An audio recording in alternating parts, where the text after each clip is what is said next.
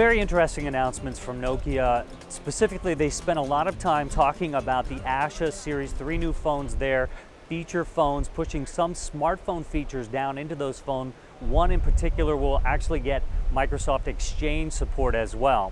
Also rounding out the Lumia line, the Windows Phone 7 line with a 610, a kind of lower end offering. Microsoft has lowered the system requirements there, so the 610 is new, nothing all that special other than it kind of rounds out the line. And then finally, kind of the biggest surprise, the Nokia 808 PureView, which is a Symbian phone, and it's got a 41 megapixel sensor. Now that allows it to take pictures at different megapixels, 5, 8, 38, actually 38 megapixel. And it allows people to do things like zoom and reframe after they've taken the picture. So we're starting to see some really user-centric camera features come to these phones in big ways, and then enhanced audio as well, including the ability to do CD quality audio recording on this phone. So many of these phones will be coming out in the second quarter, some of them globally.